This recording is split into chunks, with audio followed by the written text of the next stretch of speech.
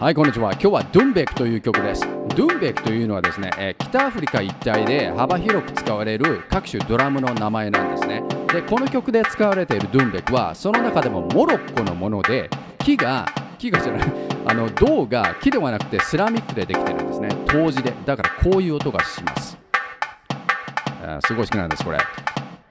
で、こちら側で見ていただく映像は先日白浜町に行って千畳敷とトレトレ市場で撮ってきたものです。Hello! The track I'm playing today is called Dumbek. Dumbek actually is the name of the various drums widely used across North Africa.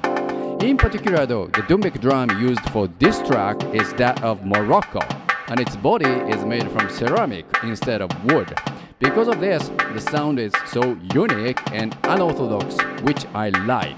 The footages you see over here were captured in Shirahama town the other day at the bizarre coastal beauty of the Senjōjiki rocks as well as the Toretore Ichiba seafood market.